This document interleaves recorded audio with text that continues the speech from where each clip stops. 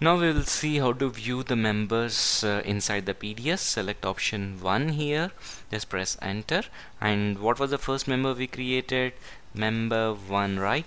I will type member1 and just enter. I can see, yay, I have created the first member inside the data set, right? So this is how you can view the data set. Whenever you enter in a view mode and you try to edit the data, right, and you when you try to save this, it cannot save this, which gives you a warning, right? So I always enter in edit mode to edit the data or save the data. Just press F3, and when I press F3, press enter to confirm exit from view. No changes will be saved. So this is the important point that we need to note. Okay, enter, go back. So this is all.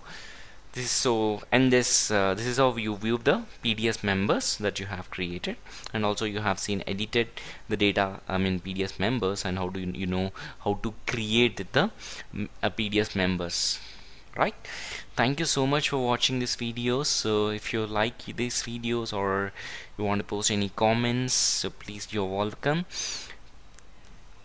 And please do like to my channel so for more and more updates, and give me a push up. Thank you.